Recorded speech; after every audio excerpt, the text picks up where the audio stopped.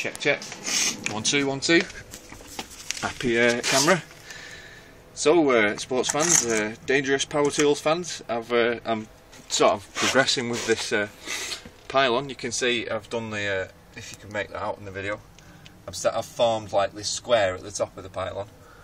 I'm just putting the sort of legs on. I've kind of put a very slight sort of, what's it, you know, like it's spreading out a bit because obviously pylons are bigger at the bottom than they are at the top, aren't they? So basically, yeah, about just cracking on with it. Right? You can see the structure starting to come to shape now. That's I'm pretty surprised I can even do it, to be honest. So I'll show you in a bit. Like, Roger out.